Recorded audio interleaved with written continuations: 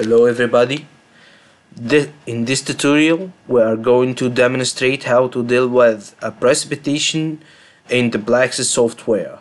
This is a common agricultural problem as the precipitation may vary daily due to weather conditions.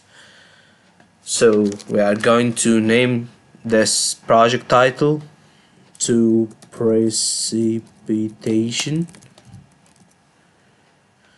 As our model have to y maximum for 5 meters, then press OK. We can use the material of soil which is plugged in the software. So I will choose sand and soft clay. Then I'll make sure that the flow parameters works properly. So I'm going to use sand as medium.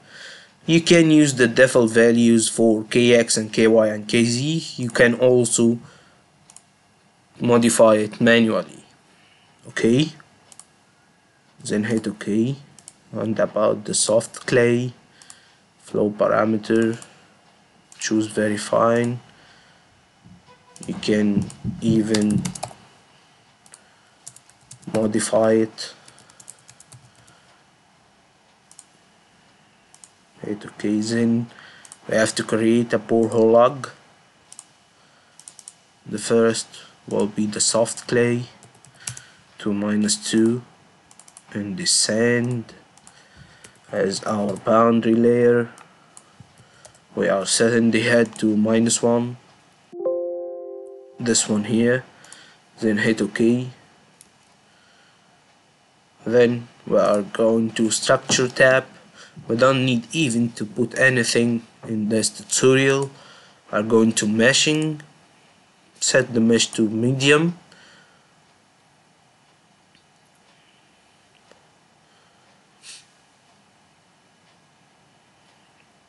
Then proceed to staged construction. Hit edit phase. We don't need here to K-node procedure unless we are doing a flow deformation fully coupled model. So we are going to groundwater table flow only. Then we are going to add a new phase, change the pore pressure calculation to transit groundwater flow, time interval for 15 days. Then we are going to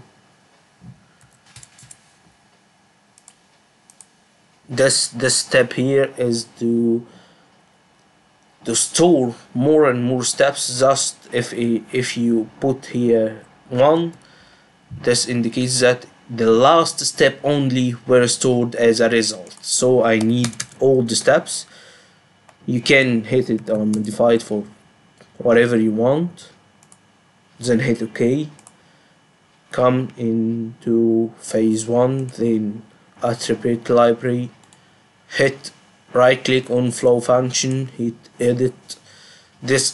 Our precipitation isn't a head function, but it's a discharge function. So we'll add new. You can use it harmonic, linear, and you can use it for table. I'll rename it to precipitation.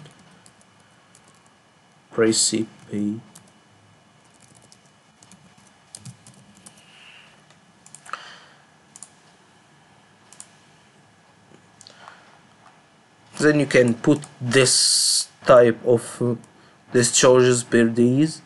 The positive one indicates that there is rain, and the negative one indicates the evaporation process.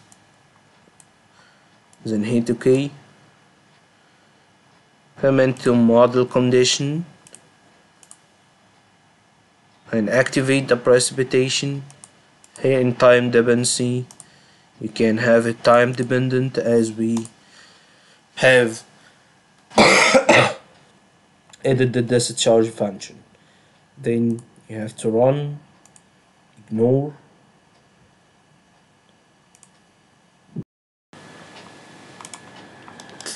So the calculation has been finished. In the initial phase, you can see that stress, poor water pressure, groundwater head is uniform of -1 meter, and the phreatic surface is set here. As we have stored the steps through this one here, the maximum number of steps stored, we can view some of the steps. This is the initial step and this is the phase 1 step. You can click here to switch between phases, and you can see all of the steps stored.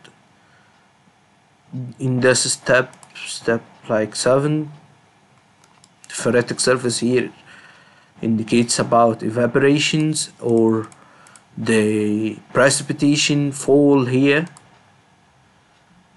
and you can calculate it. It's 100 steps for 15 days.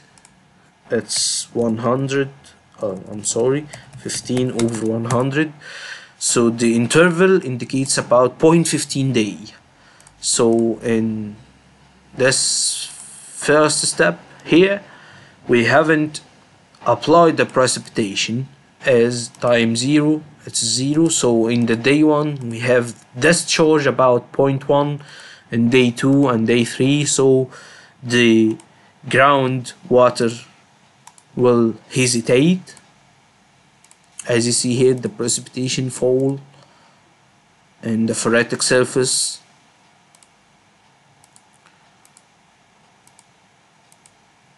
it changes versus time.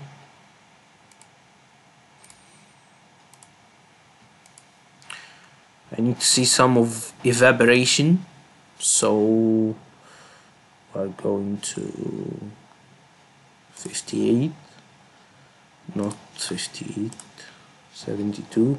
Yes, see about the phreatic surface in the evaporation, and this is the last step.